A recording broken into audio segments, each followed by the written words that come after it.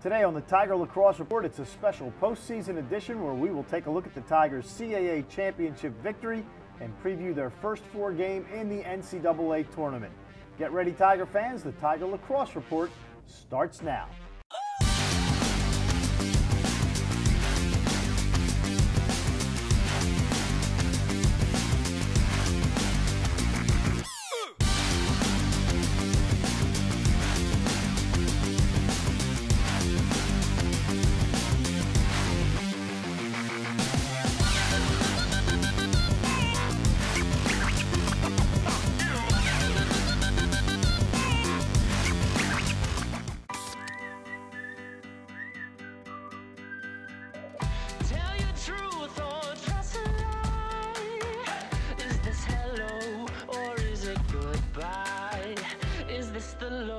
Or is this the high? Just let it go, enjoy the ride. Without the low, there ain't a high.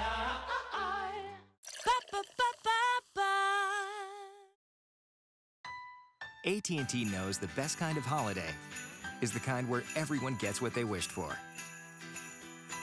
Make this holiday extra happy when you buy one, get one free on our most popular smartphones.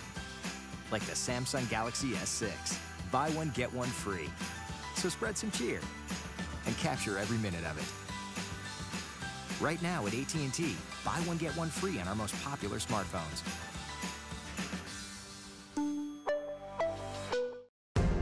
How long does it take to change the game of basketball? Days, years, decades? How about 0.4 seconds? All of a sudden, big ain't so big no more. Small ain't so small. The step back 3 is the new dunk. Follow through is the new poster. Range is the new hang time. How long to change the game of basketball? 1 second or less. Wise Market's ice cream plant is based in Sunbury, Pennsylvania, and it's locally owned and operated. We've been making our ice cream for nearly 50 years. We create roughly 70 flavors of ice cream right now. We use local ingredients, especially our cream, which is from our milk plant. The cream is what gives our ice cream a rich and creamy texture. Now, together with our customers, we've created a product called Peanut Butter Indulgence, which will be coming out this summer. It's a peanut butter ice cream with sea salt caramel swirl and chocolate-covered pretzel. How can you go wrong with that? Personally, I love our ice cream. If you come to our house at any given time, you'll find at least 5 packets of ice cream in our freezer. Our kids grew up eating Wise quality ice cream, and now we get to treat our grandchildren to it. It's been a pleasure for me to be tasting ice cream for over 40 years to Wise Markets, and I'm loving every minute of it.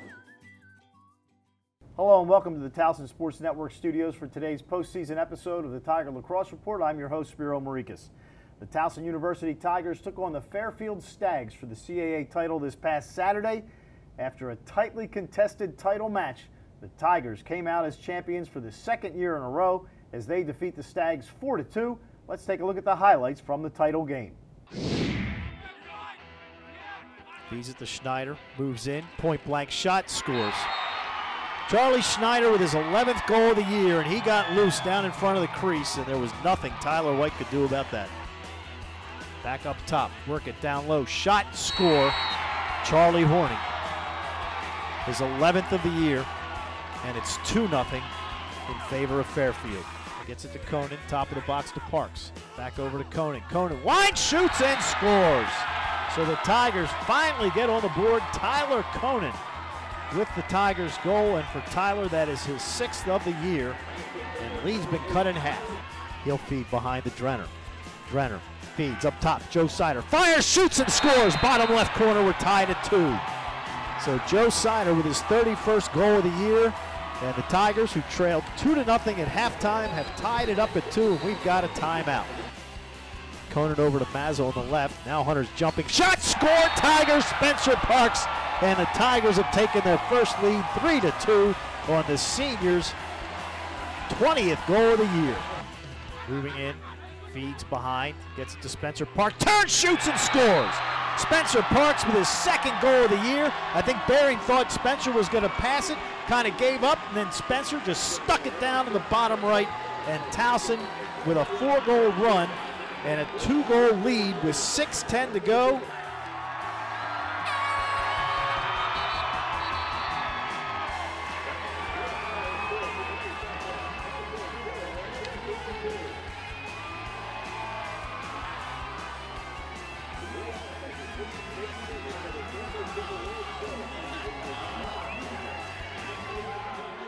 Tigers' back-to-back CAA title is the 6th in program history since Towson joined the CAA in 2002. The 6 tournament titles are twice as many as any other conference member. Tyler White, Nick Gorman, and Spencer Parks were named to the all-tournament team, and senior defender Mike Lowe was named the tournament's most outstanding player. As always, I'm joined by the head coach of the Tigers, Sean Nadelen. Coach, congratulations on another CAA championship, and you know, the first time you played Fairfield, 18-11. This one was an absolute complete opposite ball game. Yeah, first off, thanks. It was obviously a fun game to be a part of, not for the offensive-minded person, but not that you really felt it was going to be as much of a defensive battle as it was. Coming out after the first game being 18-11, both teams defensively probably not being happy about their performance in the first game. I know their goalie wasn't happy with their performance in the first game. He got pulled out after the first half. To come out in the championship game, and where possessions are so valuable, understanding that the tempo is going to be probably a little bit more slowed down, especially with both teams not playing overly up tempo. It's not surprising that it was a low-scoring game, but that low scoring was a little surprising. But both defenses played, I thought, terrific. First game against Fairfield, they jumped to a 2-0 lead. Then you guys went on a 9-0 run, eventually winning 18-11. This game, they jump out to a 2-0 lead. You score the last 4 goals of the game. At halftime, you're trailing 2-0. What are you telling your team? Well, we needed to just play much better offensively. We weren't. We looked slower than their defense. We looked lethargic with the ball at times. We weren't, dodging, moving the ball, moving it again, re-dodging. There just wasn't a lot of flow within our offense. So we wanted to make sure that our guys, came out with much more pep in their step offensively in the second half. Defensively, I thought we were playing strong, and we were playing a lot of it. So we needed to understand, we had a plan if we continued to play long possessions defensively, that we'd have to go to zone towards the back end of the possessions, hopefully get a stop there. So we didn't have to grind out on ball play as much as we could have. Luckily, face-offs were decent. We didn't win the battle, but I think we didn't win the war. I thought we won some nice battles in the face-off X. But really, it was just being down 2-0, championship game. We know we're right there in the mix. There was no sense of panic, but definitely a sense of urgency from the offensive end to really step up their play. As a defenseman, I'm sure you were so happy for Mike Lowe to win the CAA Most Valuable Player in the tournament. I mean, long stick defensemen don't often win those types of awards. Yeah, I was excited for our whole defense, for Mike and Nick and Tyler, all those guys to get recognized in the tournament, the tournament selection there. It was great, and then Tyler was amazing. I think he had 15 saves. Our defense did a good job of forcing them to shoot some shots that he's comfortable with, and he made those routine saves. But it was definitely all over Colin Burke and his shot. Mike was just terrific on ball. He was terrific off the ground.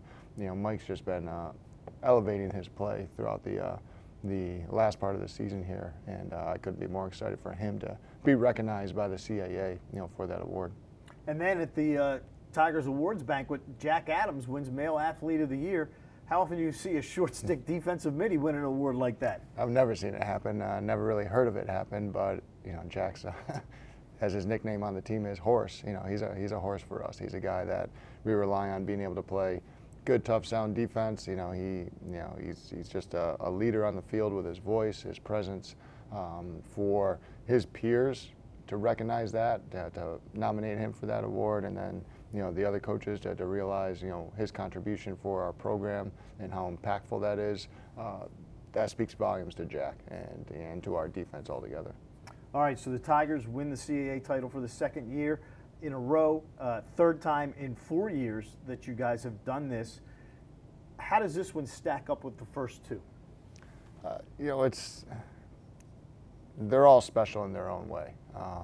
You know, 2013, you know, we were kind of written off right from the start of the season, but our guys stayed, you know, true to form and believed in themselves, and then, you know, we're able to win up at Penn State against the #1 seed to punch our ticket. And last year, again, you know, we were strong throughout the season. It fell apart in the end of the regular season, but came back and really got back true to form in the playoffs and won a very exciting game, you know, against UMass. This year, I thought was unique in that we were the #1 seed. We hosted. You know, how are we going to handle that? Can we handle that? You were also the right preseason favorites to win, so you Right. were the hunted target, the entire year. Hunted the entire year. Target was on our back.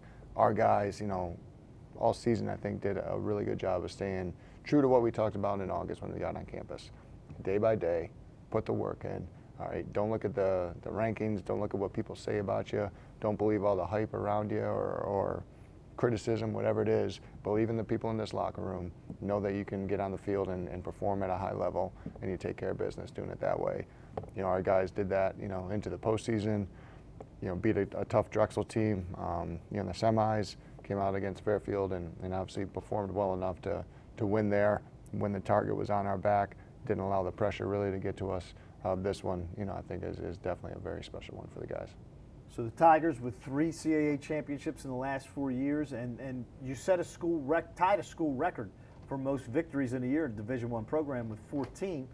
With a win in your playing game, which will be coming up in a minute, we'll talk about that. You'll set a school record for most victories at the Division I level. You got to be proud about that too.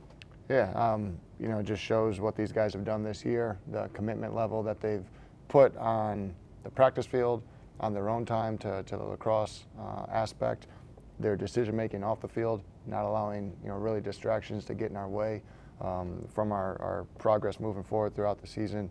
You know, we're excited about winning the CAA. Excited about the opportunity to host the NCAA tournament, and you know, hopefully our guys are, you know, I know they're dialed in and excited about that, and you know, we got to play a great game to earn that win. You talked about how good the defense has been all year. Guys like Nick Gorman, Andrew Cortez, Mike Lowe, Tyler White.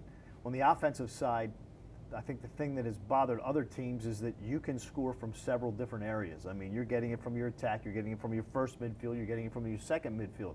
That makes it tough for defensive coordinators of the opponents. Oh yeah, having been a defensive coordinator and still obviously working closely with our defense here, it's very tough, you know, to try to pick and choose who you're going to really pay attention to.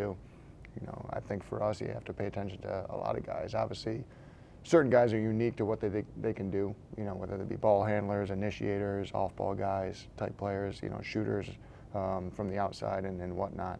But I think the nice thing and luxury for us is that we do have some balance. We do have multiple threats. You know, you look at Spencer Parks having a really strong year, very quiet against Drexel, comes out and it makes, you know, three great contributions and 2 goals and an assist, you know, to allow us to, you know, get to 4 goals, you know, for the CAA championship game. And, you know, again, didn't play great against Drexel, came out and played a great game. And, you know, that's, I think, the balance in our team. You also you got some young blood in there too. John Mazza has started to come on very strong as the season has progressed. Yeah, John's a good talent. Fits in well with our offensive system, you know, in regards to what he can do with the ball on his stick. Still learning, you know, really how to move, you know, without the ball. Ian Kirby, you know, another freshman who's filled some great role, you know, this year, you know, and filled in some good time. Definitely a threat there. So yeah, some young guys getting some good looks. So this team heads into the playing game, which we'll talk about coming up after the break. But as you look back on this season, I know the one that really sticks to you is the Delaware game, which probably cost you big time when the committee sat down to talk. The only other loss to Hopkins. There's been talk, and I'd like to get this out here now, about your schedule this year. But I think what people fail to realize is when you put this schedule together, Ohio State was a top 20 team, Georgetown was a top 20 team. You didn't realize they were going to have off years. So when you put that schedule together, it wasn't that you were trying to avoid anyone. Absolutely. No, you know, I think we try to schedule it as best we can, as tough as we can every year. And, you know, you're exactly right, you know, in your point. And again, as I told the guys, we controlled what we could. You know, we had, you know, 2 hiccups, you know, throughout the season, you know, for some losses. you can't control what other teams do, you know, and that's, you know, what happens. You look at the ACC, you know, Duke, you know, they had a couple tough losses. You know, they lose to Richmond, they lose to Air Force. You know, it's, you know, those are 2 losses against SoCon teams, you know, whose RPI kind of as a conference is lower than ours. You look at our conference with UMass and Hofstra, you know, beating North Carolina. You know, when does that really happen? And you know, UMass throughout doesn't the even season? qualify for the conference tournament. Yeah, UMass beats, how about those guys? They beat Penn State, they beat North Carolina, they beat, I'm blanking on, you know, they had another strong win. I'm blanking on who it is. Oh, Ohio State, which was an Elite 8 team last year. You know, Georgetown was a top 15 team coming into this year. You know, you got those teams that have been historically ranked and then not that case anymore. You can't, you know, obviously you can't predict that. You schedule where you think you need to and then go forward from there. This year was, as I've told many people, the craziest year in Division I I've ever seen between teams winning and losing. But, you know, I'm glad that we were able to punch our own ticket, take that decision away from the committee, all right, and then we got to move forward from there. All right, let's talk about the play-in game. The Tigers will take on Hobart on Wednesday night at Wednesday afternoon, 4 o'clock, Johnny Unitas Stadium. This is a team you scrimmage against this year. This is a team you played last year, beat by 1 goal. You look at the Statesmen; they're 10-6, but they got blown out by Bryant, 15-2. They got blown out by St. Joe's, I think, 13-6. Then they come back and beat both of those teams in their conference tournaments. They're certainly peaking at the right time. No doubt. This is a team with a great amount of confidence, showing definitely some resiliency and ability to overcome, you know, the losses throughout the conference season there. They're a balanced team, you know, where they play good, strong defense. They got really good personnel offensively. They face off well. They got a strong goalie. So this team, obviously, what every team wants to do at this point in the season is peaking at the right time. These guys are doing that, and you know they're definitely going to be a force coming in here. Frank Brown's their leading scorer. Jackson Brown is their goalie. We're hoping he's running on empty. Good band too. Yeah. We're hoping he's running on empty on Wednesday. But anyway, talk about those two guys. Terrific. You know, their goalie. We noticed it when we scrimmaged him. He was good. You know, he's tough to get the ball by. Very explosive to the ball. Very, you know, big in the cage. Offensively, you know, he's terrific. You know, a lot runs through him, and for a good reason. You know, he can do a lot with the ball. He draws a lot of attention, you know, and is able to make things happen with or without the ball in the stick. Then the face-off, they have two guys that both are over 50%. So that's another area you're going to have to be very careful. Absolutely. You know, that's a key for us, you know, in this game. You know, not that, you know, we're discrediting anything else, but it's, you know, facing off for us, which has been kind of up and down this year. We got to be at our best. These guys are terrific, you know, allowing Hobart to have more possession time through the face-offs is definitely going to be detrimental to us being successful on Wednesday. So we got to be great at the X, great off the wings, not allow them to continue to stack possessions on each other. When you have a team like Hobart that did get blown out by the two teams that they beat in their conference tournament, it's got to worry you that they're coming in saying, you know, nobody's expecting us to do anything. Nobody expected them to do anything in the Northeast Conference tournament, and they win it. Now nobody's expecting them to do anything in a play-in game. For your guys, it's probably got to be kind of tough. Yeah, I mean, our guys, you know, I think are looking at them, you know, like they've done all year. You know, it's a team that we get to play. You know, it's another game that we get to play. You know, obviously preparing for them, respecting them, understanding that, yeah, they're really playing at a high level, you know, this time of the year, you know, the past 2 games. But, you know, we got to make sure that we, you know, dial into ourselves, dial into what we need to do, understand who they are, and know that it's going to be, obviously, another very, very competitive game. Second week in a row that you've got a short week between games. Last week, obviously, you played on Saturday and you had the tournament on Thursday. This week, even shorter, play on Saturday, got to play on Wednesday. You've been out of that mode for a long time since early in the season. Having to do that last week, does that help you this week in preparing? I think a little bit. You know, the tough thing you have to keep in mind and focus on is, you know, how much time on your legs are you doing with your guys? You know, going Thursday, Saturday, 2 tough games.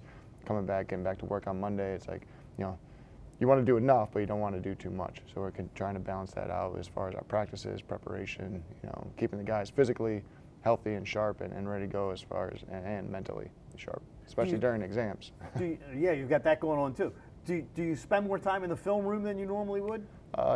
Just a little bit, maybe extended time, just getting a little bit more familiar with them. Not because during a normal week, if we're playing, practicing Monday through Friday, we're doing film 4 days a week. Here you got to kind of crunch that into, 2 days. So You scrimmage them in January. Does that help? I think a little bit probably helps both teams. Being familiar with personnel, and then knowing. That you faced these guys before, and you got a little bit of a taste of them, in the preseason. Obviously, both teams are different and much improved, throughout the course of the season. Both teams have achieved the opportunity to play in this NCAA game, so both teams are playing at a high level. All right, the Tigers will face off with Hobart inside Johnny Unitas Stadium on Wednesday, 4 o'clock in the 2016 NCAA First Four game. I'll have the call along with Hunter Lochte on CBS Sports Radio 1300 and TowsonTigers.com starting at 3:45. Tournament and ticket info is available on TowsonTigers.com.